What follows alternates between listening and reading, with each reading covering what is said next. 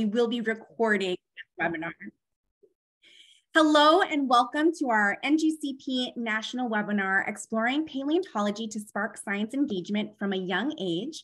My name is Amanda Sullivan. I work with NGCP managing our national webinars, and I'm joined by my colleague, Nancy Scales-Coddington, who you will see very actively in the chat, sharing with you useful links and resources as we are exploring this topic.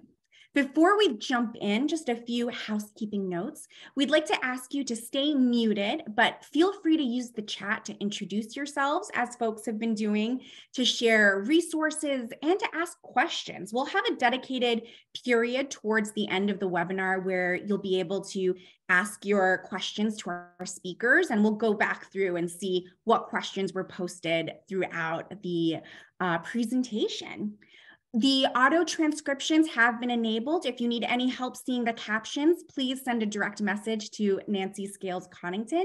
And if you have any other questions or issues, feel free to ask us in the chat. Like I said, this webinar is being recorded, so you'll have access to the slides and all the resources, as well as the chat after this presentation.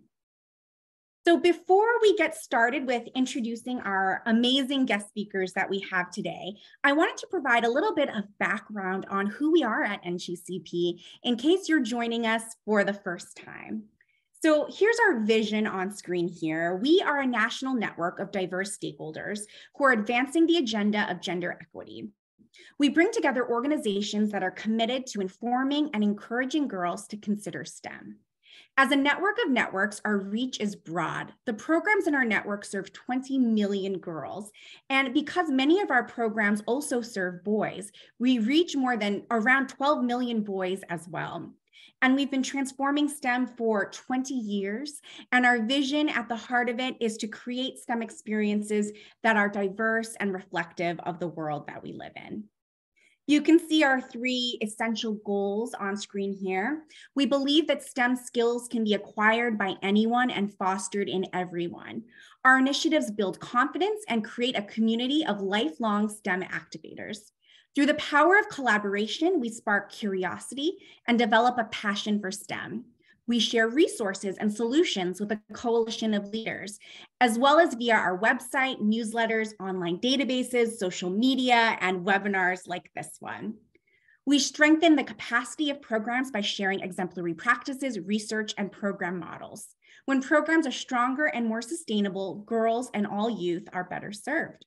We distribute these resources in accessible ways, such as train the trainer programs and online platforms. And we leverage our network of girls serving STEM programs, advocates, and youth so that together we can create the tipping point for gender equity in STEM. We're involved in a lot of different activities. I just want to mention a few of them, especially because many of these activities have resources and websites where you can find a lot of great free and easy to use materials.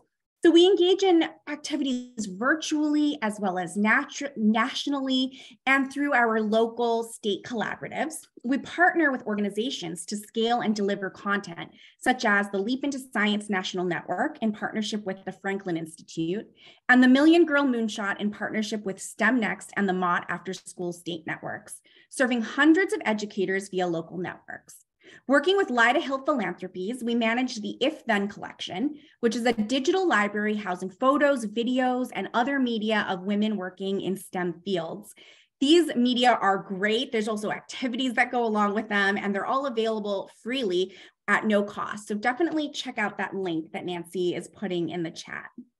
NGCP also hosts a youth advisory board that reviews and provides feedback on our current initiatives, and they really are that youth voice that helps guide the future directions of our work that we do at NGCP. FabFems is a international database of female STEM role models. They're passionate about the work they do, and they're ready to connect with programs to spark girls' interests. That's another free to use database to search for role models. And locally, our state collaborative leadership teams offer convenings and professional development, mini grants when funding is available, and they also distribute their own regular newsletters that spotlight local resources. If you like this webinar and you're interested, make sure to check out our events page. We offer these monthly on a variety of different topics to help our networks grow and thrive. And the best way to find out about our webinars, our events, and other resources is to sign up for our newsletter. That is the first place where we share all of that content. And that brings us to today's webinar. Thank you for listening as I gave you a little bit of context and background on what we do at NGCP. And now I'm thrilled to turn over to the topic that brought us all here today, exploring paleontology to spark science engagement from a young age. We have three wonderful speakers who I will be introducing, and I can't wait for you to hear from them and hear the resources, ideas, and stories that they have to tell you. So we are joined today by Dr. Holly Woodward Ballard, who is an associate professor of anatomy and paleontology at Oklahoma State University Center for Health Sciences in Tulsa, Oklahoma. As a paleohistologist, Holly studies the microscopic structures found within fossil bone tissue to assess growth dynamics, individual variability, and survivorship in dinosaurs like Maiasaura and Tyrannosaurus. To establish a framework for such interpretations, Holly compares biological signals within the bone of modern animals to their documented life histories. In this way, when similar signals are found within fossilized bones of extinct animals, reasonable life history interpretations can be proposed. I'm already learning just from her bio. Holly received her bachelor's degree from NC State University, her master's from Texas Tech University, and her PhD from Montana State University. She's a research associate at the Oklahoma Museum of Natural History and the Museum of the Rockies, and an honorary associate at Museums Victoria. I am so thrilled that Dr. Holly Woodward Ballard is joining us today and sharing her story, her passion for dinosaurs, and her experiences with us. We're also joined by Alyssa Barr. Alyssa has been teaching in independent schools for 15 years. This year, she combined her two passions, education and science, embarking on a new adventure as the science specialist at University Child Development School, preschool through 5th grade in Seattle, Washington. Driven by the investment and engagement of her students, Alyssa can be found in the lab, exploring fossils, creating circuit puzzles, or breaking down the science behind the game of curling. In her time outside of school, she dreams of curling up with a good book, but is more often knee-deep in potion making with her daughter, taking her dog on an adventure, or chipping away at a home remodel. I'm so thrilled and honored that Alyssa is here, giving us that educational perspective, those resources and ideas that we'll all be able to take with us after this webinar and put into practice with the youth that we serve. And last but certainly not least, we are joined today by Audrey O'Connell. Audrey is an experienced international museum specialist with a compelling reputation for working with all types of organizations and the creative industries to market, development, design, and operate successful and authentic exhibition products for museums, attractions, and destinations. She's a specialist in creating business opportunities for museum products and services, a useful bridge between industry sectors, and a cultural specialist for Europe, the Middle East, and Asia. Following the success of her consulting work, Audrey teamed up with former colleague and friend Jack Horner to open Horner Science Group in 2016. Having worked on several creative projects with development partners, Horner Science Group continues to drive towards delivering on the mission to galvanize adventurers of all ages to explore the vibrant and astonishing world of dinosaurs through Jack's revolutionary scientific discoveries and theories. Now, currently, Audrey is leading the publication of Lily and Maia, a dinosaur adventure written by Jack Horner. The goal of this book is to inspire young girls to stick to science. It's a picture book that I've read to my own young children who are almost 3 and 5.5 years old. And it really is inspiring to young learners and readers who are interested in this idea of science and making discoveries and fueling their passion. So thank you so much, Audrey, for being the reason that all of us are here today to talk about Lily and Maia and paleontology. So without further ado, I'm going to turn it over to Audrey. Thank you so much, Amanda. I'm so glad your little ones had fun with the book. I'm so happy to be here and so pleased that the NGC project has given us the opportunity to present this webinar to you today, exploring paleontology to spark science engagement from a young age. That's what we hope to do. Joining me, of course, as you know, are Dr. Woodward Ballard, Associate Professor of Anatomy and Paleontology at Oklahoma State. And we're also so delighted to have with us Alyssa Barr, Science Specialist for Preschool to 5th grades at the University Child Development School here in Seattle. Next slide, please.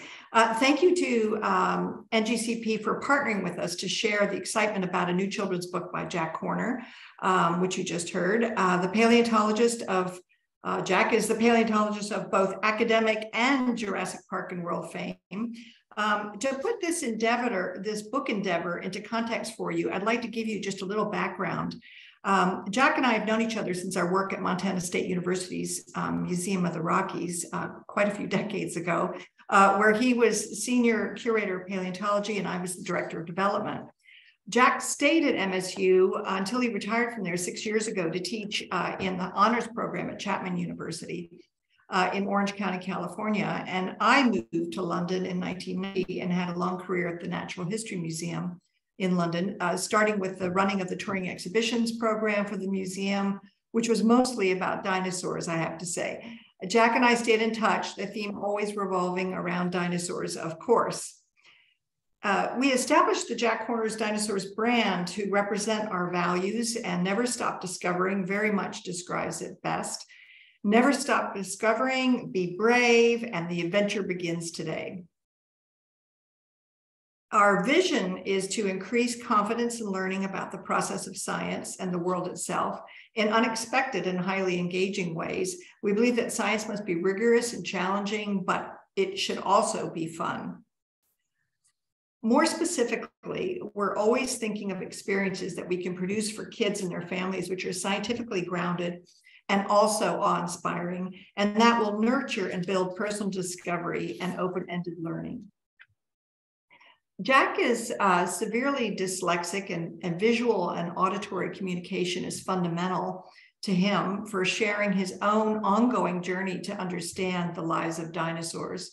He's also an excellent writer. As for myself, a few years ago, I chaired live sessions for an annual museums conference in Europe. The ongoing theme for 3 years in a row was female empowerment in the context of women who worked in the museum and science center fields. To prepare, I read some really interesting research articles on young girls falling off the STEM cliff and how girls wanted to be mentored and empowered to succeed in the sciences. This information and the fact that I have granddaughters really got me thinking. I have 4 of those granddaughters, actually. There was a discovery made by a rancher in central Montana in 1979, and the bones that were found turned out to be baby femur bones of what was later named Maiasauripelosaurus, which means good mother lizard. Next slide, please. Oh, no, sorry. Thank you, Amanda. Could you go back? Thanks, sorry. That's me jumping ahead. The hypothesis Jack made after years of research was that the dinosaur was a nurturing and caring parent who fed her hatchlings in the nest until they were strong enough to survive on their own. This turned out to be a highly significant hypothesis, and much was written about it. At the time, Jack also co-authored a book called Maia, A Dinosaur Grows Up, which very quickly became a family favorite. I'm told that there's more known about the Maiasaura than any other dinosaur on the planet, and research by many scientists continues at Egg Mountain today. Next slide, please. Oh, no, sorry. Jack Horner has long understood that the questions kids ask about dinosaurs, as he says, they are always the best questions. For children ages 3 to 8 years old, the book is about dinosaurs. You can go to the next slide. The book is about dinosaurs, of course, friendship, science, and fantasy time travel. And we hope that it'll be a STEM must read for parents as a read aloud book, like Amanda used it, and also highly engaging for young readers. Next slide, please. We are very grateful to Karen Peterson of NGCP for her wonderful endorsement of the book, which you'll actually see here on the right, but it's quite small. So if you don't mind, I'll read it. Lily and Maia is a highly engaging story, which will energize and interest in STEM for all young people, but especially for girls who will be able to see themselves in Lily's journey. I'm looking forward to sharing this wonderful resource with the thousands of programs served by the National Girls Network. Next slide, please. And we're also so pleased to have been able to publish an identical version of the book, but in Spanish. Ole. I chose this young artist to work with us on telling Jack's story. Grace Hattrup is her name, and she's now a sophomore in art college in Vancouver, and actually worked on these beautiful illustrations part-time while she was still a senior in high school during the pandemic here on Bainbridge Island in Seattle. A few years ago, I read in a local paper that Grace won the Youth Art Award, and her winning painting was very similar in style to this one of Lily reading about dinosaurs in her bedroom. This was the first time Grace had worked with a scientist to ensure the accuracy of the images in the book that portrayed Maia and the environments, including the flora, correctly from a scientific perspective. We're delighted that a young woman who is developing her own career as an artist has also been such a great member of our team. Next slide, please. The first sentence in the book reads, "Hi, my name is Lily, and I'm a paleontologist." She is not aspiring to become a paleontologist one day. She feels like she is one. Convincing her parents that she hoped to find some Maiasaur nests in Montana like Jack Horner had done, which she found out about by going to local museums, Lily was trusted to set up her little camp in the Badlands by herself. And she didn't feel lonely or scared at all. And of course, she came prepared with all the tools she would need for her scientific fieldwork, everything carried safely in her backpack.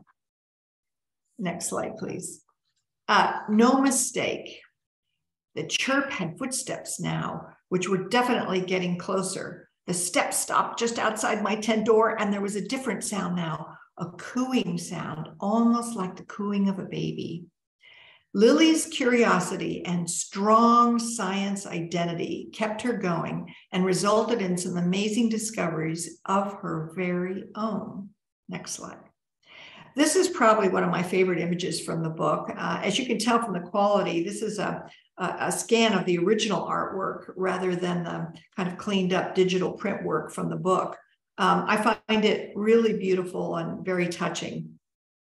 Lily said, "I stepped up to the baby dinosaur and asked, 'Can I touch you?' The baby just cooed and stayed very still while keeping her eyes on me. 'Wow, your skin is bumpy, but really soft.'" Yes, this is one of the many science facts in the book, which I will highlight to you in a moment. Sorry, next slide.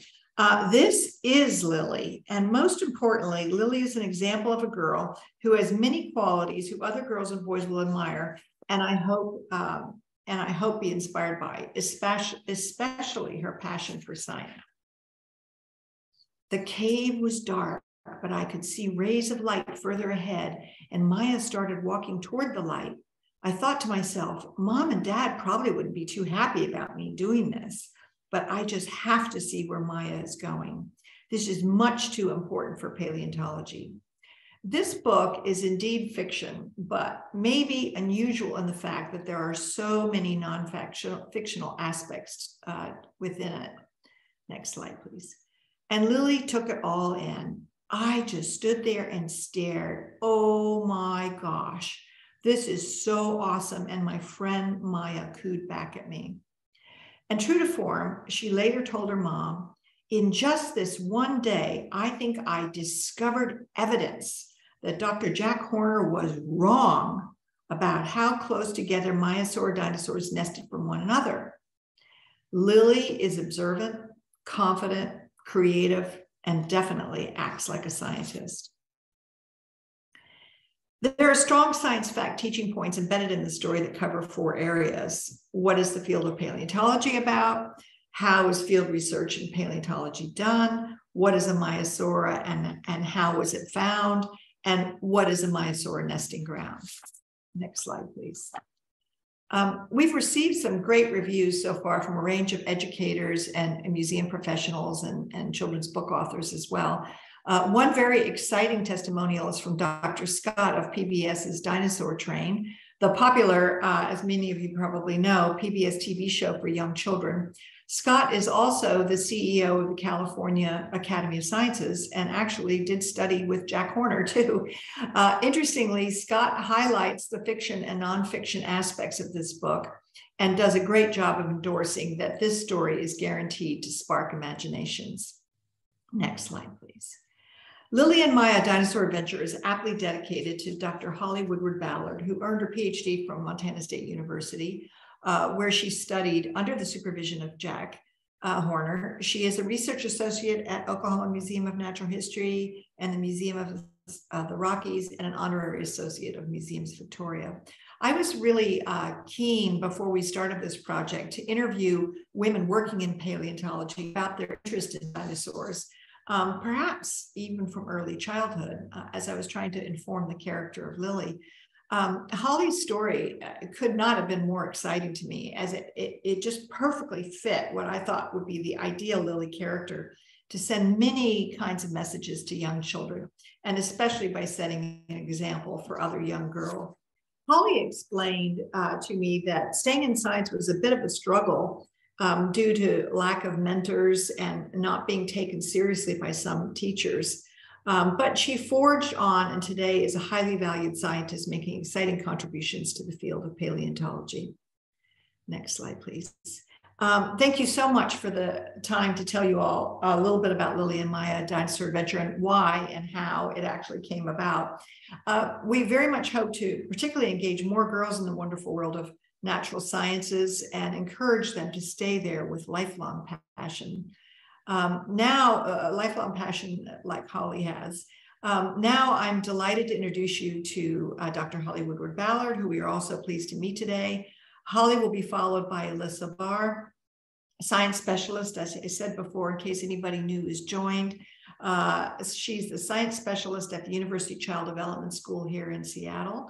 And she will share some great ideas on how to use a book like this to engage both boys and girls in the classroom. Over to you, Holly. Thanks very much.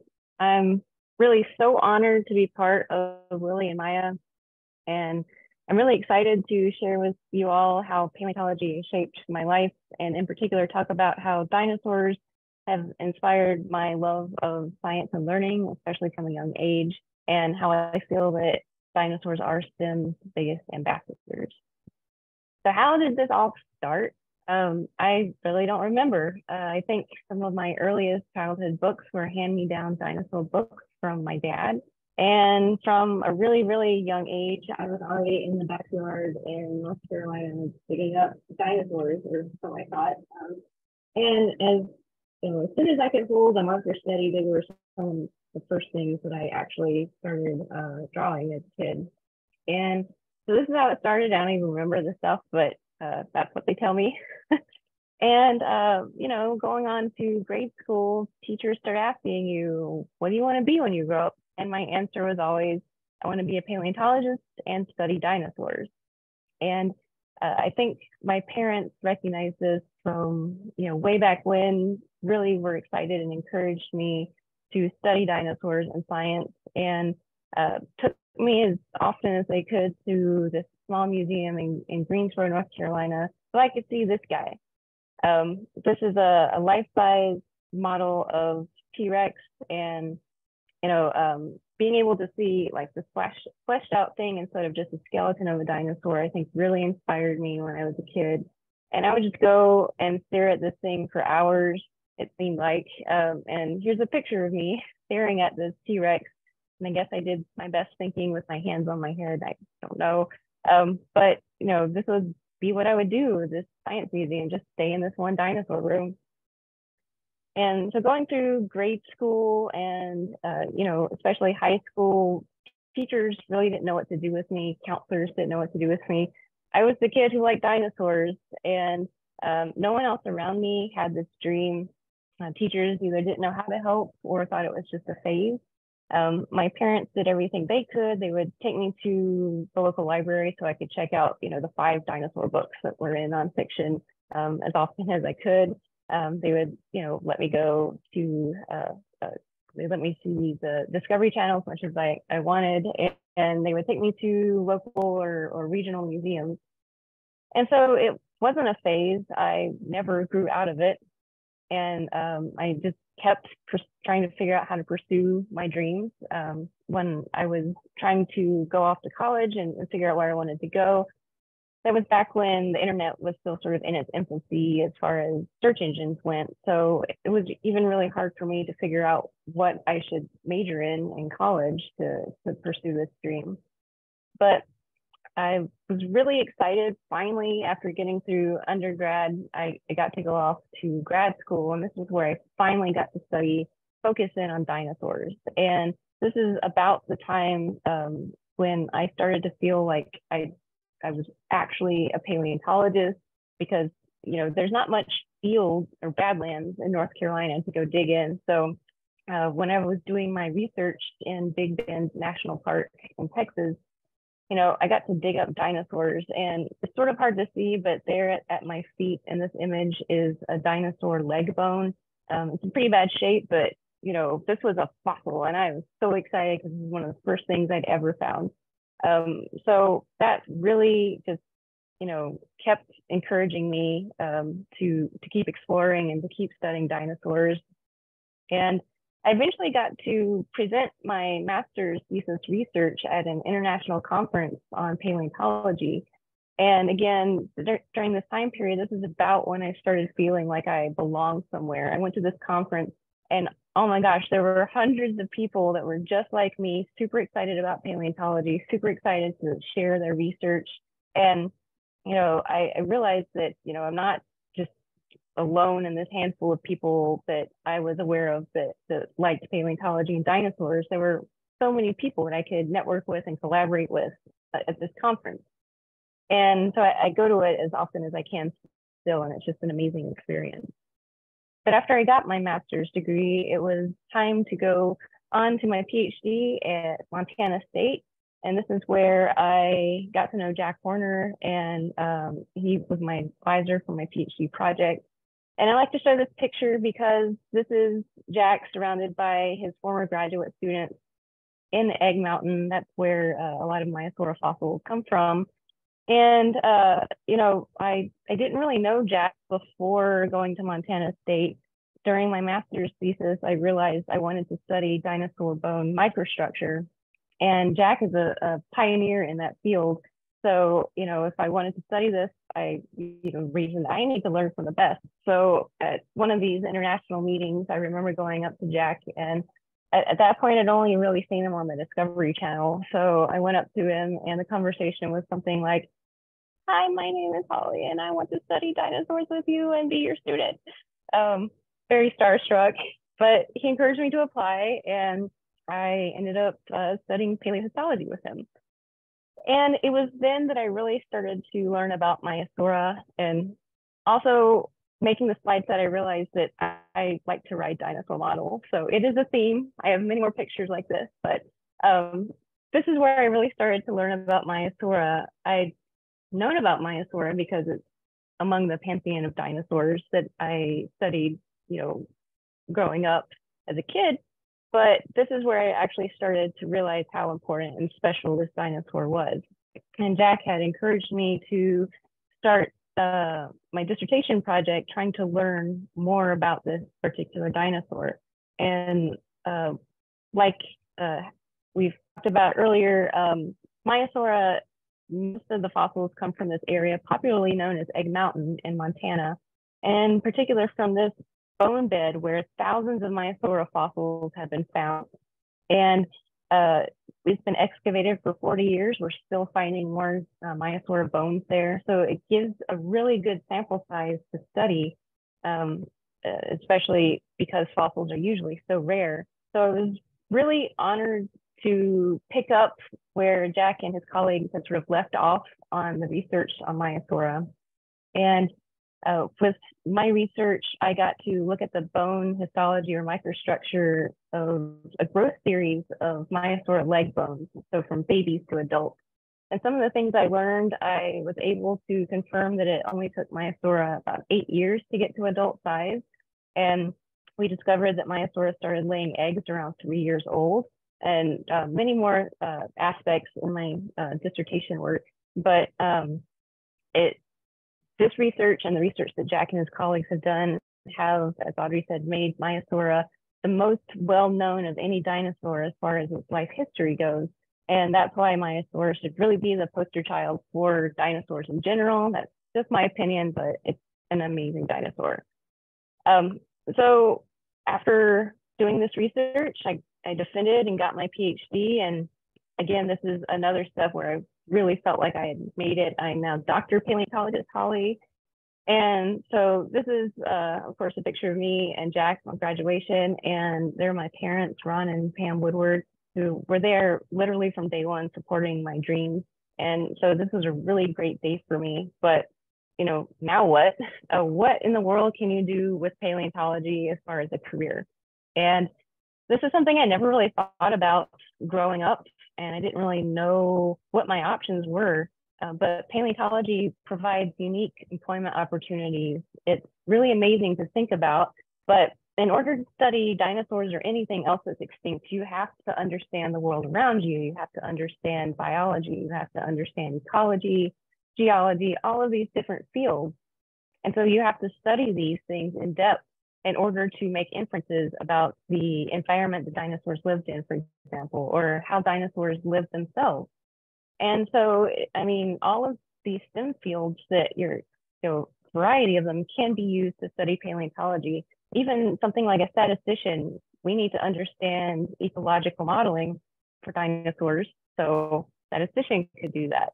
A physicist could figure out how dinosaurs moved or how their bite force mechanics worked. So all of these interesting fields can be applied to paleontology, and even these people that are in these fields might not actually consider themselves paleontologists, but researchers reach out to these folks and say, we need your expertise to study dinosaurs. And so even for just a little bit, these folks can be paleontologists and participate in that research. And so I ended up getting a lab at a university, at Oklahoma State University, to continue studying dinosaur bone microstructure and looking at this tissue through a microscope. And that was really exciting, but I'm actually employed also to teach. And I'm actually employed to teach at a medical school, Oklahoma State University Center for Health Sciences. And I teach medical students human anatomy and help instruct them in the cadaver dissection lab. So it really seems weird that these two things could come together and work. But again, in order for me to understand what I wanted to study, dinosaurs and histology, I had to study this stuff in the modern world. And so especially for anatomy, usually if you're going to study anatomy, of course, the most well-known subject for that are humans. So I studied a lot of human anatomy to get at questions about paleontology, and am well qualified to instruct anatomy for med school. So this is just all to say that there's so many fields that are open to paleontology. No one is just a paleontologist. They have to understand the world around them to be a paleontologist. Another thing I didn't realize growing up wanting to be a paleontologist is that paleontology can show me and has shown me the world. And I'm not just talking about field work in different countries, because you see that on the Discovery Channel, but I've gotten to meet so many people and be exposed to so many cultures.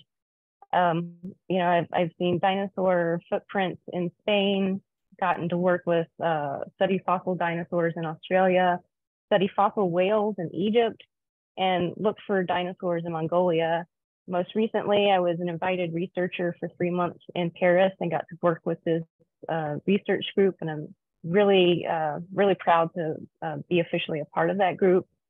But so it was great going to all these places, but the cultures that it exposed me to and you know, these different experiences, meeting people with different backgrounds. I really never thought about that or expected that to really broaden my mind and open my mind to the world around me. And it's just so exciting that there's this common thread in all of these countries. They're paleontologists. There are people that love fossils.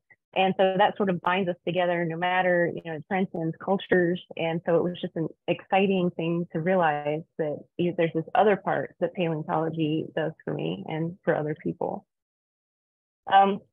And so now that I really feel like I'm here, I'm successful, I really want to play it forward. And I say play rather than pay because I really feel like I'm just still playing. This is all fun for me. And I want other people to have experiences that maybe I didn't get to as a kid or growing up. So I lead excavations to Egg Mountain to dig up more dinosaurs, more Maiasaur to study. On the left is some pictures of my graduate students, one of which did study Maiasaur for his PhD. Also, med students will occasionally volunteer in the field, so they get to apply their medical knowledge to learn about dinosaur anatomy. On the right, the guy in black there, he started to dig with us when he was 16, and now he's almost finished with his undergraduate work in paleontology at Montana State. And most recently, I've been working with an Egyptian group, a growing paleontology program out of Mansoura, Egypt. And my role is to bring students from this group into my lab and teach them paleohistology so they can then go back to this group in Egypt and train paleohistologists there. So I've been really lucky to have one individual student come and train with me for 6 months now on histology.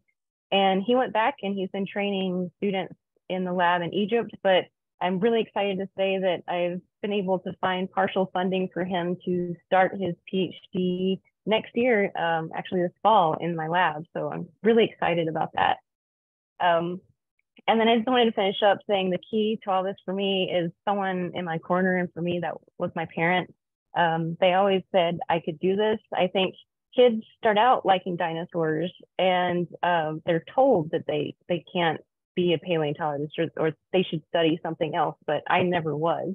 And I'm not saying that every kid that likes dinosaurs is going to grow up to be a paleontologist, but I feel like dinosaurs are the ambassadors. They're the gateway to science. And if you can start by encouraging kids' interest in dinosaurs, they might not continue with that, but they might go off into some other STEM field just because dinosaurs got them in the door. And then lastly, I just want to say that my parents were always there for me, but then academically, Jack is just a huge influence. He was my advisor. I owe so much to him about how I think about science and think about just asking questions and thinking about things critically. So I'm really grateful to have had that opportunity to work from him. I've got so much more to learn. This image is Jack and I at Egg Mountain during sunset. We're probably talking about the next Maiasaur project in that image. But thanks for listening to me tell you about my story. Next up, you'll hear from Alyssa Barr. She'll be sharing ideas for integrating science in the classroom. Holly, thank you so much. I sure feel honored and privileged to be one of those teachers that's in Students' Corner. And I think that that's such an important part of education, and also that integrated learning is such a big piece of that science is in so many different parts of everything that we do and what we see every day. So making it very hands-on for students. Again, my name is Alyssa, and I work at a independent school in Seattle, and UCDS really has 3 specific programs. We have an infant toddler program, a preschool through 5th grade, and a graduate school with an MED program. And thematic curriculum and rich and diverse literature really play an integral role in the education at UCDS. You know, we might not necessarily always be able to go places, but books can bring an experience to our students. And it's really the job of teachers to create these real life learning experiences that integrate across subject areas. So students can see how subjects are interconnected and how, as a scientist, you also want to hone your math skills or your art skills, and that can come to play in lots of different areas as they grow. And really, we feel like sometimes it just takes one book to hook students into learning. So if we head to that next slide, you'll really see how Lily and Maia Dinosaur Adventure provides rich text with facts and a setting that engages students for hand-on learning. And I'd love to share with you a classroom example of how you can create an immersive hands-on experience. And for us, this happened to be an archaeological dig. Lily and Maia wasn't out yet, but we're going to get to it because it was such an amazing gateway for more learning. But here, it could easily be transformed into a dinosaur dig. And years ago, we actually did do a dinosaur dig, and teachers were boiling cow bones, and we put them in bins, and children got to excavate those. So this fall, our preschool through kindergarten students conducted this archaeological dig, and the key was really in the preparation. So it's listening to those big ideas, hearing what students think, hearing about who they are as individuals and what they believe in and what they're excited about, and fueling those passions. So we took a walk through our school to look for a place that we could practically do some digging. We had lots of big ideas, like through the floor, in the science lab, and maybe in the potted plants. And then we found a little patch of soil back behind our library. And this became our dig site, and it really was a location that fueled the motivation for students to want to dive into this learning. And as a classroom teacher or an educator anywhere, it takes a little innovation and creativity to think about how you could bring this kind of experience to students. But the idea is anything can become a dig. You can do it in plastic bins, planter boxes, a patch of soil on playground, or even a little spot on a sidewalk. And that they all can function as a dig site. And you can layer materials in a bin and even bring that bin to a student's desk. All right, as we head to that next slide, the physical preparation of a dig is just as important as the preparation that students need to prepare in that dig. So this is a time to build them up, to talk about what you can do and how you're going to engage in that process. Listening to Holly talk about needing people in her corner, this is something we can do for all students. We can make this accessible for them. We can show them characters and scientists like Holly who've done this and who can be these idols to watch and move forward and strive to be like and become those people for other students. Now, in the classroom, we really started exploring tools. Lily comes completely prepared with her backpack of everything she needs. So we used hula hoops as our transects, and students really worked in research teams. They practiced handling shovels and trowels, rakes and brushes, sieves. And this is a time where they can start to think about what resources they can use from home. What could you use as a tool? Sometimes even a stick helps us get down into the earth. Sorry, we've got some road noise out there. So this preparation really allowed for the investment and focus when practicing these skills in the field. It's really nice to give students an opportunity to work together as a team, to practice that communication. We talk a lot in the science lab about how science doesn't really go anywhere unless you share it. So in that moment, as you're working and you're building and you're discovering things, that you're talking about it with your fellow scientists. All right, if we head to that next slide. Once we built those strong field research teams, we headed out into the field, and students prepped their material just like Lily getting ready to go into the Badlands. And through our excavations, scientists really were practicing observation skills and problem solving, using analytical thinking skills, and really all of these happen under the umbrella of collaboration. And these feel like the foundational tools scientists need as they move forward on their educational journey. And thinking about where they want to do and what they want to discover and what they want to study in the future. So with each new discovery our students had, new questions arose. And if we head into that next slide, we brought all of our discoveries back into the lab, and we dove into these questions, adding depth to students' understanding, while also taking time to document learning. That just because you find something doesn't mean the work is done. So here you kind of get into the nitty-gritty of what it is that you're discovering. We use plastic bins to wash and sort each item. it shouldn't be surprising, but it is so surprising when you give kids a bin of water and a toothbrush, the fun that they have and how they notice details and they start to find different ways to sort things. And one group of students may sort by color, but another group might sort by shape, and then another group might sort by size. And so having these cross-collaborative conversations really starts to help children understand there are a lot of different ways that you can enter in an approach in a scientific observation and discovery process. So then from there, students get to practice scientific drawing by selecting one artifact to sketch with detail, color, and texture. And teachers really are a big part of this recording process. You know, we often model new strategies, we talk about labeling, and then we also really do a lot of dictation to ensure that their big ideas are recorded and that they can reflect back on their big discoveries. Now, students did a lot of data collection, and so we really work hard to document that and help students understand what it is that they're seeing and why they're seeing it and where those trends are in data. And so we created a bar graph of each item collected, and then they worked as a community to bring the data together in one big graph. And this is a time where you really are doing that cross integration of subjects where students get to use those math skills, and they group by tens, they skip count, they're using addition facts and practicing interpreting the data, thinking about using terminology like less than or greater than. And depending on your age group, you can really give them a much bigger range of data sets, and they can do some really deep thinking around what they're seeing in their scientific discoveries. And then finally, each child really got to select an artifact, and they used the data we collected and questions posed to explore and share a story about the artifacts that they found. They were able to share this story with a peer and then take that story and artifact home so these stories can continue. And then if we pop to the next slide, you know, really exploration and play. I love that Holly says playing it forward, because I personally have always felt like science has been the fun that I've had in my life.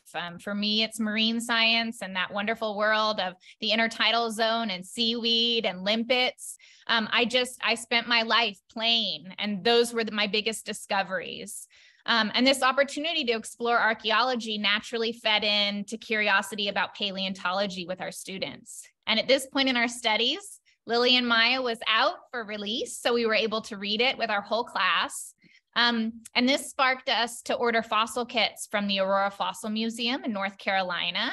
And so students then got to transfer their knowledge from their archaeological dig right into using tools and sorting the fossils they found from these kits. Now, Lily and Maia also helped inspire watercolor landscapes and dinosaur portraits inspired by new ideas about how colorful dinosaurs were thought to be. And in social studies, they really explored maps. They were highlighting areas where they might find a denser concentration of dinosaur fossils and why there might be less and why, and connecting that to the rock cycle. And in writing, students really pretended to be Lily. They wrote postcards from the site describing her finds and daily experiences. It was a great way to tie in social emotional learning. What might she be feeling like when she's out in that tent in the middle of the night and she's hearing sounds?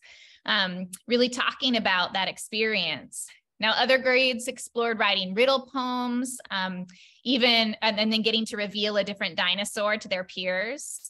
And our youngest learners created a packing list with items for a trip that paired writing with math to explore how many items they were bringing with them on their adventure. So Maia really inspired an increase in nonfiction reading about paleontology and dinosaurs and the people in the field, and even looking at future careers. And so we just really believe that learning can be both engaging and deep when you bring characters like Lily and Maia to life. So here at UCDS, we'd like to say a big thanks to Lily and Maia for all the fun that they've given us this school year. Well, thank you. I'd like to say a big thanks to our three speakers, Audrey, Alyssa, and Holly.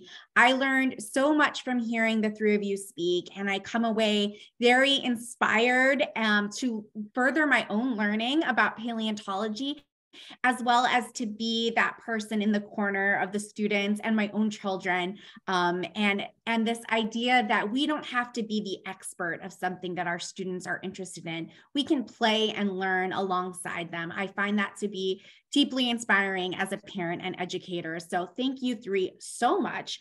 I'm sure that many people in our audience have questions to ask. And I saw one question that came in earlier, so I'm going to ask that first, and then I'll browse through the chat a little bit deeper. So earlier, someone asked if, Holly, if you have written any kind of an autobiography, or if there's any place where students can learn more about you. That was kind of my autobiography attempt, the first one. But there is actually an educational module on this website called EL Education. I think it's a second grade module for earth sciences and like the rock cycle and that sort of thing. But the people interviewed me about my dig site and about Maiasaura and my work in the field. So that's probably the closest to an autobiography or biography that I've written that's out there already. Thank you. Okay, we have lots of people are really interested to learn more from you, Holly. We have another question. Is paleobotany a separate field from paleontology? And then this person also asked, what kind of scientists study ancient animal fossils such as mammoths? Oh, that's a great question. Yeah, so paleontology actually encompasses, that's like sort of this umbrella term. It's the study of ancient life. So paleobotanist would be a specific field within paleontology where you study fossil plants. And someone who studies something like mammoths is also a paleontologist. They might consider themselves a mammal paleontologist, paleomammologist, but they're part of our group. Thank you. And then I had a question that came up earlier. Alyssa, can you tell us how paleontology and books like Lily and Maia fit into the science curriculum or the science standards that educators are trying to address during, I believe, the elementary school age was the question? Sure. Next generation science standards really allow for a lot of flexibility in the way that you get to bring experience to your students. So instead of teaching a specific topic or subject, you get to create more of an experience for students. And in that, they're going to hone and curate a lot of the skills that they need to tackle problems. They're going to learn how to problem solve, and along the way, they're going to be exposed to many different interdisciplinary and different areas of science. So Lily and Maia can come in at any point. If you want to study paleontology, think about, are you going to study life cycles? Are you going to think about, like you could dive into the rock cycle. There's so many, you could talk about land formations. So many, science is so interconnected. So it's a really exciting opportunity to think about where do weathering and erosion, it's all of these amazing topics that you can tie in together and think about how can you make a real life experience for students that they feel like they can be immersed in. So that way learning becomes a little bit more authentic. Thank you. I think that's really helpful to think about that integrative piece and how this or any science topic that students are interested in could really fit in there. We also had a question, Holly, could you talk about, this is a question directly from Audrey, a comment that you once made, we need to understand the past in order to understand the present. What did you mean by that? What can we all take away from that quote? I don't remember saying that, but I'm pretty pleased that I did. It's sort of circular, I know, but we have this literally billion-year-old Earth history record, and the things that are happening now, especially with accelerated global warming, we can actually look in the fossil record and look at events that led up to that same or similar thing in the past, and we can learn from that what kind of animals went extinct, for example, and what made it through to sort of, in this example, focus on conservation and what animals we might be worried about, with this global warming, and which might just get by fine. So that's one specific example, but you sort of have to look at the present and understand the world around you, apply that to history, and then you can start reading that rock record, reading the fossil record, and then realize what that story is telling you, and then apply it back to the present and the future. Awesome. Thank you so much. Last question, maybe for all three of you, aside from Lily and Maia, which I know we're all going to find that link Nancy put in the chat and get our own copies today. What is your other favorite book or movie or TV show to inspire young children to learn more about dinosaurs? What do you think about some of the programs that are out there? Do you have one that you recommend? I do. My youngest granddaughter is now 7, but I started watching Dr. Scott's Dinosaur Train when she was about 3, and I couldn't believe the colorful dinosaurs and the science behind the show. I really loved it, and she loved it. So, and I think a lot of kids love it. So that's a really great example of something really fun and engaging for really little ones, but that has a lot of authentic science behind it. So that's my favorite. I love Dinosaur Train too. I'm glad you endorsed that show as well. Holly or Alyssa, any other thoughts, or do you also like Dinosaur Train? Gosh, I wish I could remember the name of the board book, but someone gave it to us, and it's a big, thick one, and it's got reveal, and it goes through all different types of dinosaurs, and my daughter requests it almost every night. It's one of her most favorites, and you can see the progression of dinosaurs through time, and they give scale and there's silliness in there, and then at the end it talks about extinction, and it's a beautiful book, and I'm going to try to think of it, but that's one of our favorites. I'll have to look for that one for my daughter. How about you, Holly? Any last thing, maybe for adults? It seemed like there was a lot of adults in here wanting to know questions about paleontology and paleobotany and all these great fields. Any favorite movies or resources for grown-ups? Actually, there's a book that just came out called Dinosaur World that actually a former master's student that I was on the committee of actually wrote and collaborated with a paleo artist on. And I think it sort of, I'm not trying to plug it, but it sort of transcends both children and adults, because it's sort of on that level where both can understand. There's the imagery is really great for any age kid, but then there's information there that's really useful for people trying to learn about dinosaurs and learn about paleontology. Awesome. Well, I'll have to check that out. Thank you for that suggestion. Thank you to all three of you for the resources, ideas, and strategies that you shared. We would love to know what you're going to take away after this webinar. What will you be doing with your own children or students or programs that you serve? Will you be checking out one of these books, maybe some of the materials that Alyssa suggested? Please share in the chat and share with us on social media. Nancy can pop in our NGCP social handles, because we'd love to continue the discussion. And maybe when Alyssa finds out the name of that book, I can share it, or we can share it, and we can continue this great dialogue and resource sharing that we've had today. I want to thank Audrey, Alyssa, and Holly one more time for sharing your personal stories, your experiences, and your expertise with us. We certainly learned so much from all three of you. If you enjoyed this webinar, we hope you'll come check out some of our upcoming events. We're doing a screening and conversation around the documentary Fire of Love.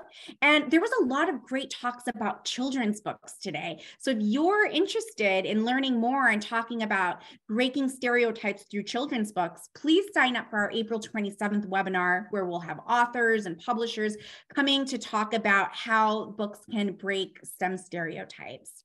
If you enjoyed this webinar and you enjoyed what we shared, consider supporting the work of the National Girls Collaborative Project. We'll put a link in the chat. And lastly, please take a few moments to complete our post-webinar survey. It really helps us guide the topics and resources that we share with you. We'll be sharing a recording, the slides, and all the links and information in the chat with all of you after the event is over. And once again, thank you to our speakers speakers. Thank you to all of the attendees and participants today for asking such great questions and interacting in the chat. Thank you for being here and take care. I hope to see you at the next event. Thank you very much.